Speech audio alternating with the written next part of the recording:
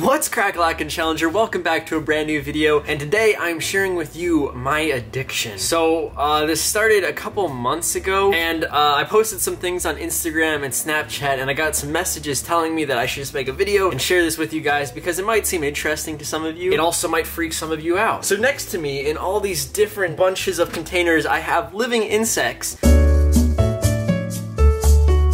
Basically just millipedes and isopods, and these guys are absolutely cool. You might think that they're kind of nasty and scary, but I can assure you they're all 100% safe for humans. I'll talk more about their care and some of the cool things about them later in this video, so stay tuned. I kind of want to just go through every single one, show you some close-ups of what we have in there, and I also need to mist them down and feed them. So without further ado, let's get started. So I actually printed out all these labels for each one, and it has the name, not only the common name, but also the scientific name. It tells the humidity and also the temperature that you should be keeping them at. This is helpful for me when I'm going through with the little thermometer. I'm able to check all these little terrariums and make sure that they're okay for these guys. So getting started with the first terrarium, our little container, these are the powder orange isopods, and I ended up drilling holes all on the top of each one of these containers. I just picked them up from Walmart, and they're pretty cheap when you get them in a pack of like 10. I also drilled holes on the side, and then it helps for airflow because these guys really do require quite a bit of oxygen. This also helps keep humidity down, so it's not 100%. It'll be somewhere between 50 to 80% for this container. So about once a week or a couple times a week, I'll have to crack this open, spray it down, and also give them some food. So we already have a couple of them crawling around. I'll have to come back with a second angle so I can show you everything. But in here, I just have some moss, some pieces of wood, and my own mixture for isopods. It has wood chips, and that helps them eat. I really like these orange isopods. I also have the scientific name, Porcinodontis pernussus. I'm working on my entomology skills, and scientific names are just part of those, so please do not butcher me. I've been able to pronounce a couple of these pretty well, but so far I'm trying to learn. So what I have to do is I have this just gallon mister, and I fill this up. I use this for a lot of my other insects and reptiles and stuff. Just because I have so many, it's easy to have a mister. This also cuts back on how much time it takes. But I just spray in one little section of the container, and this just helps them hydrate. They sometimes drink the water off the walls, and it also helps just keep the humidity up for their body and their skin. I'm gonna put this colony aside and get started on the next one. So you may be asking, what are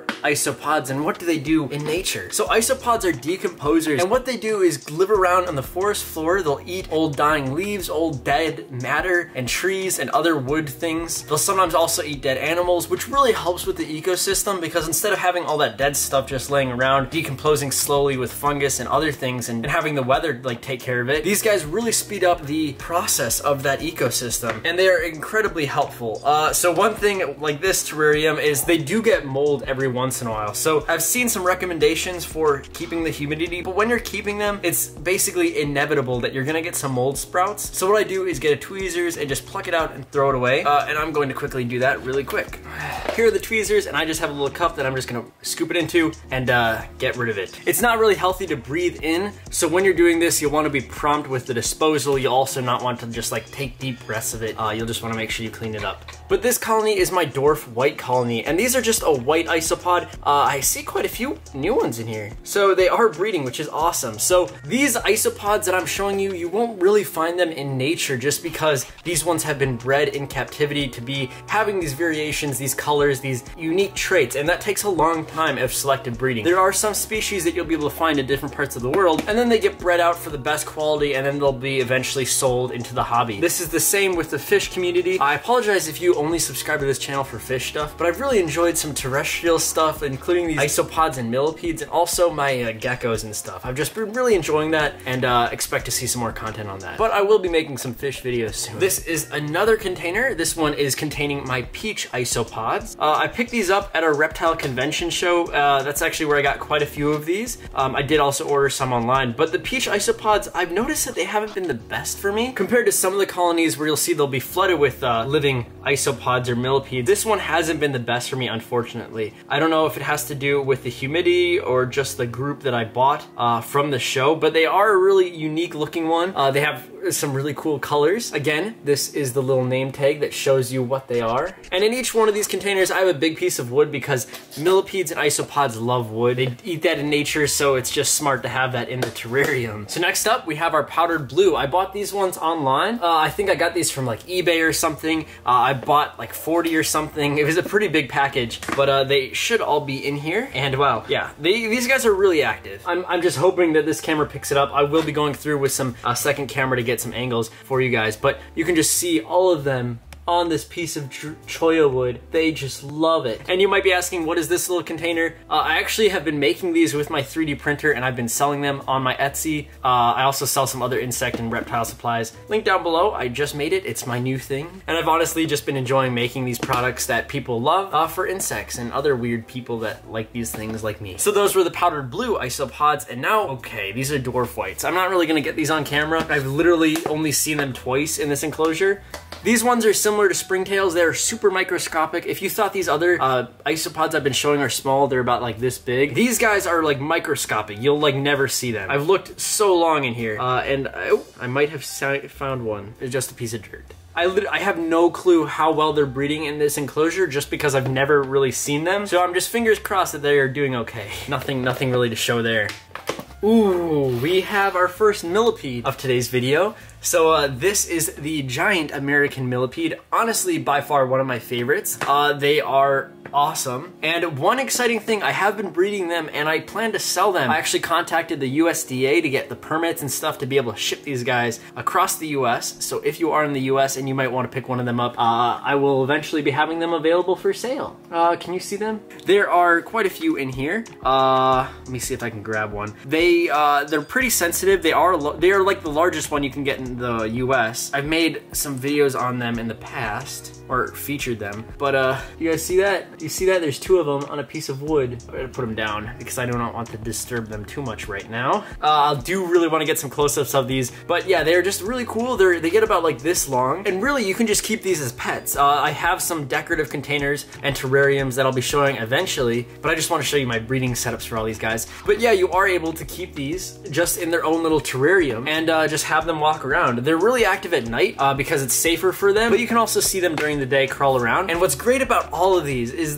since they are natural decomposers in nature, if you want, you can just keep these and throw your old scraps of food in there, like lettuce, other random things that you just eat. You can throw them in there and they'll most likely eat it. They mostly enjoy like vegetables and old fruits, so you can feed them. There's a couple things that you want to avoid, but overall you can just like throw your old scraps in there. It's free, it helps them grow, they can breed, and then you can have just really cool pets. What's our next one? Ooh, these, okay, out of all of these are probably my favorite. And I like them so much, I ended up buying two of them, like two massive packages of them. I got them at a reptile show. I made a video on the first one I went to, but there was another one that I didn't film really at all. I ended up picking these up from Supreme Gecko. This guy is awesome, Wally. He has a YouTube channel, and he just basically educates the hobby so well in gecko information, as well as isopods, and you really don't see a lot of that, so huge shout out to you. I purchased them from him, supported him completely. I also bought a package on eBay, and I put them all in this one colony, and they're basically were able to breed very well. I've already seen so many babies in here, and I love this setup so much. One great thing about these guys is they're really prolific, meaning that they breed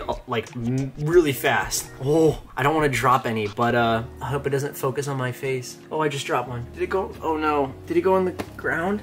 Okay, I fingers crossed that it just landed in there. But yeah, I see babies right here. And these are just my favorites by far, just because they're so large. They're one of the largest isopods that I have. They're really active, like a lot of them aren't hiding underground, and you can see quite a few just walking around on the surface of the container. And I love that because you actually get to see them. So I'm planning on making such a beautiful terrarium for them. I'll definitely have to make a whole video just on these guys. Again, they get really large, they breed really fast, and they just look really cool. They're called dairy cow isopods because of their coloration. They're like black and white. And I live in Wisconsin, so I should know things about cows, I think, right? Okay, so the next one is the greenhouse millipede. So I actually collected these from nature. Some in my backyard, some some of my friends' property, and these are pretty popular basically everywhere in the US. I don't really condone taking things from the wild unless you're doing what I'm doing, which is basically just keeping them in their own container. You won't want to get something from the wild and like put it in a reptile container or your other pets, because they might have any bacteria or other nasty things that you don't want to be spreading between your setups and between your pets. But these guys are microscopic. They're only about like, I don't know, 10 millimeters, a centimeter, or maybe a centimeter and a half. I promise I'm not flipping you guys off. That is my, oh, I don't know if you guys can see that right there. He's really, really tiny. But yeah, I have like probably a bunch, probably 100 in this one little container. I also caught some wild isopods and they're just in here breeding. This is more of just a fun thing. I wouldn't really want to sell these guys just because I caught them from the wild. Yeah.